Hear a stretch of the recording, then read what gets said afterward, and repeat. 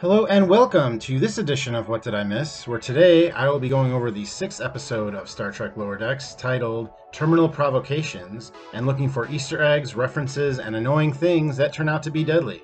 Before we put on our choo-choo shirts, please hit that like button, and if this is your first time visiting the channel, I hope you consider hitting that subscribe button as well.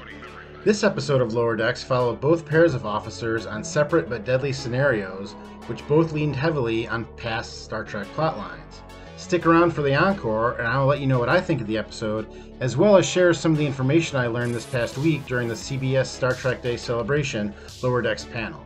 This is What Did I Miss? That's more your specialty.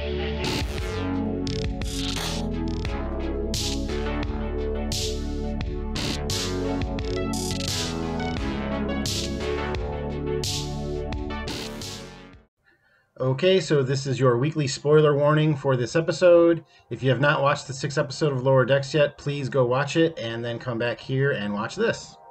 The main plot of the episode follows Boymes, Mariner, as well as their fellow crewman Fletcher as the Cerritos tries to negotiate a salvage exchange with a race known as the Drukmani.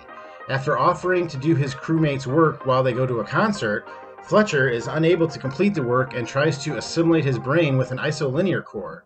The core becomes sentient and tries to take over the ship while Fletcher continues to try to avert any responsibility for the situation.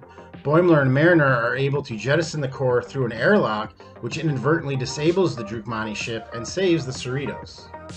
In the end of the episode, Ensign Fletcher is transferred to another ship, and 6 days later we find out that he has been fired. This is actually the second episode we have seen Ensign Fletcher, as he was in the bar in the first episode of the season named Second Contact. Ensign Fletcher was voiced by comedian Tim Robinson, and although they were not together in the episode for a great deal of time, the voice actors who play Ensign Tendi and Ensign Fletcher worked together on Saturday Night Live for 3 years. In the cold open, Boimler mentions the warp core sound of the Enterprise D. This was the Galaxy-class starship featured throughout the Next Generation's run on television and was destroyed in their first feature film titled Generations. This event led to Lieutenant Commander Worf joining Deep Space Nine, as well as the new Enterprise E that debuted in First Contact. As I said, the Cerritos is in an argument over salvage with a Drukmani vessel. Space salvage has been shown to be a very profitable enterprise, and in the show Voyager, a race known as the Malon built their entire economic system around it. Boimler mentions that Fletcher saved him from a bar fight with some Nausicaans who tried to eat his heart. Captain Picard was stabbed through the heart by Nausicaans while he was in Starfleet Academy, an event that changed his life and was depicted in the Next Generation Season 6 episode Tapestry. The B story of the episode follows Ensigns Rutherford and Tendi as they prepare for a probable spacewalk to retrieve the lost salvage from the wreckage. Rutherford reveals that he designed a holodeck program to help with simulations such as this. During the fight with the Drukmani, the holodeck disables the safety protocols, and Rutherford and Tendi must fend for their lives against Rutherford's holodeck creation. In the end, they are able to survive the ordeal and restart the program. While discussing her fear of spacewalking, Ensign Tendi says her professor just gave her a B for the class involved. She is of course an Orion, and the species has been shown to be able to persuade men by using their own pheromones, much like the character from Batman, Poison Ivy. Rutherford builds his own training program on the holodeck. We have seen this a few times before. Probably the most famous was Jadzia Dax, built a training program that Lieutenant Commander Worf found after he arrived on Deep Space Nine, which started their courtship during the Season 4 episode The Way of the Warrior. Rutherford mentions using the holodeck is not just for hanging out with the likes of Socrates, Sherlock Holmes, Da Vinci, Stephen Hawking, Robin Hood, Sigmund Freud, and Einstein. Most of these characters were shown on The Next Generation, but Leonardo da Vinci was actually a semi-reoccurring character on Voyager and played by John Rhys Davis, who is most famous for playing Gimli in the Lord of the Rings trilogy.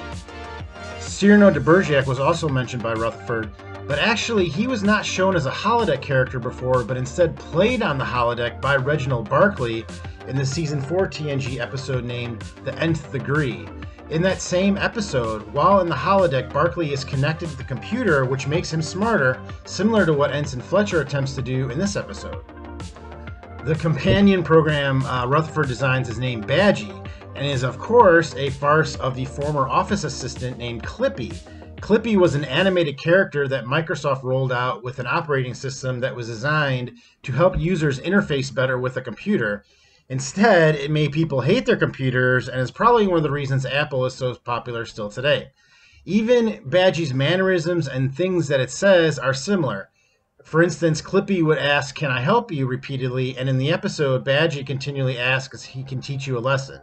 The animations would also cause buffering on your computer, which is another common issue for Badgie. Magnet boots are referenced while Rutherford and Tendi are attempting the spacewalk simulation. Magnet boots have been shown to be vital to spacewalking and were a plot point in the movie The Undiscovered Country. This is yet another episode of Star Trek in which a holodeck tries to kill people. I mentioned in my prior episodes that this is one of the silliest recurring issues in Star Trek, and in reality these things would be nowhere near a spaceship. One thing Rutherford does while trying to escape Badgie is that he creates a crowded Bajoran marketplace. In the movie First Contact, Captain Picard creates a crowded nightclub scene from a noir novel to escape and eventually kill a couple of newly assimilated Borg. Once the isolineal core becomes alive, it starts assimilating parts of the ship and grows bigger and stronger. A piece of technology melding with others to grow or evolve has been shown before in the Season 5 episode of Voyager named Drone, in which the Doctor's mobile emitter is assimilated by a piece of Borg technology and becomes essentially a Borg from the 29th century.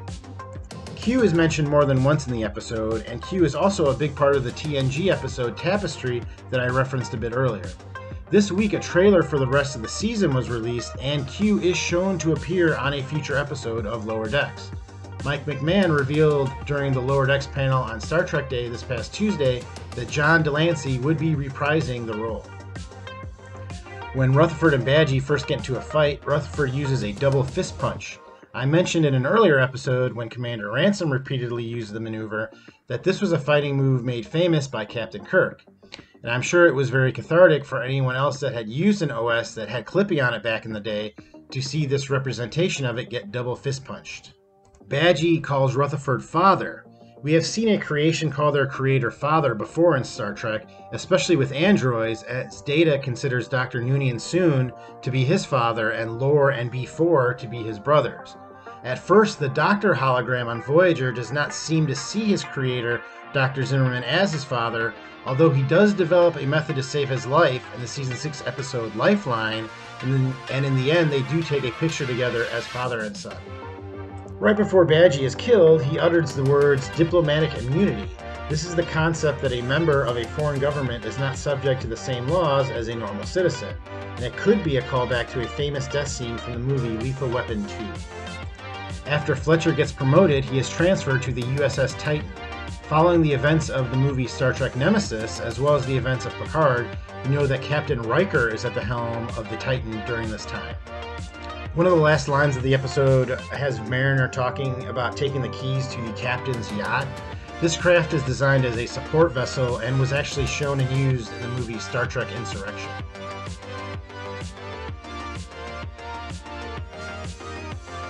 I really like this episode, and this makes at least 2 episodes in a row that I thoroughly enjoy.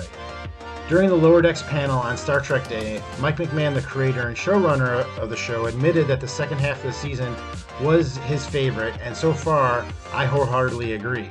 I'm really starting to hear the voice of the show and understand its corner of the Star Trek universe. If anyone was expecting this show or crew to do epic things like prior casts have done, they would be disappointed. But what Lower Decks does have in common with other iterations of Star Trek is that the characters, at their core, are good people trying to do things together the best they can.